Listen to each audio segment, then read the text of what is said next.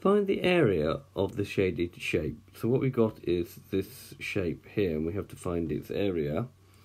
So in order to do that, we're going to split it up into two separate shapes. So if we put a line down here, we can see easily that we have a triangle, and here we have a rectangle.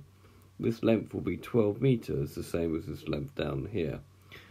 In order to find the area of the triangle, we will need to know the vertical height, and we can get that by doing 16 minus 9, which gives me 7 meters.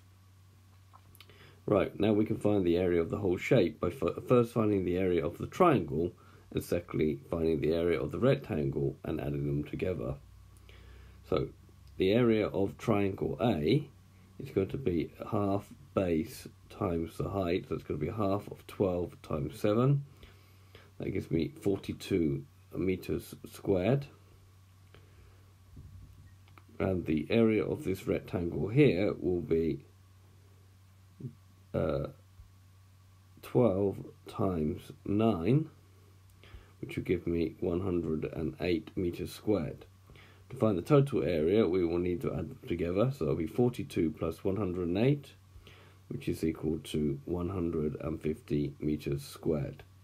So it's been a short video to show you how to find the area of a compound shape by adding. I hope you've understood, and I thank you very much for watching.